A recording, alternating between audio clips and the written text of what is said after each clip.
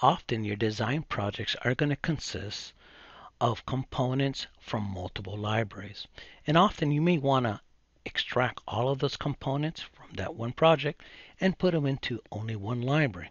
But at the same time, you want your project to refer to that one library you just created. And that's what we're going to cover today. Hi, my name is Ed from Autodesk Eagle with another tip.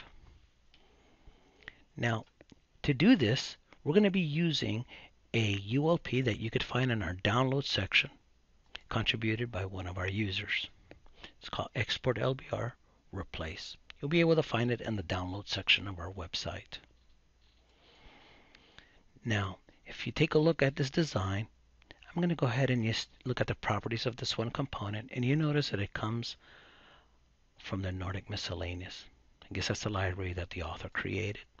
And this component here, the author created a different library, or used a different library called Nordic.nrf.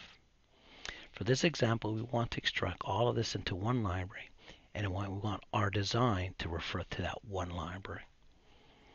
To do this, I already downloaded the ULP, so I'm going to go ahead and run the ULP. Directly to the ULP section of Eagle, and I'm going to go to the export, and here it is, Export LBR Replace To. I'm going to go ahead and select Open. And this option actually comes up by default. Create one library with all the parts. Now I'm running this from the schematic because I want the logical components as well as the physical components. If I was to run this only from the board, I would only get the packages. Now, notice that some of the libraries actually don't have a package associated to it, so it was not going to actually build a library. I wanted to create all the components, so I'm double clicking them to change the selection to yes. Now I'm going to go ahead and run this. It's building the library.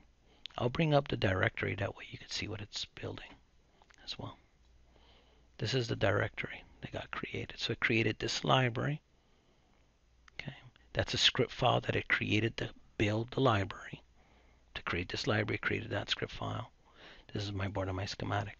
And it also created a script file, which I'm going to execute now on my schematic.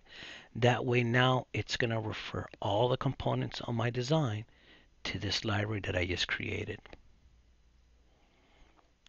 Here's the content of that library that we just got created, as you can see. Packages, devices, as well as symbols. Go ahead and save it. Now I'll go back to my schematic on my board. I'm going to run that script file that I just got created a minute ago.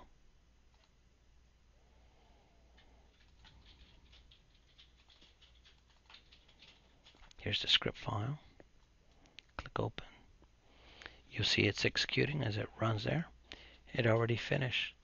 Now if I go to my design and I right click and I go to properties, you'll notice that now it's referring to the brand new library that got created.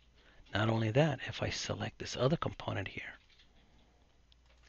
that's referring to that same library. So now all my components are referring to one library. Thank you for joining us. Have a great day.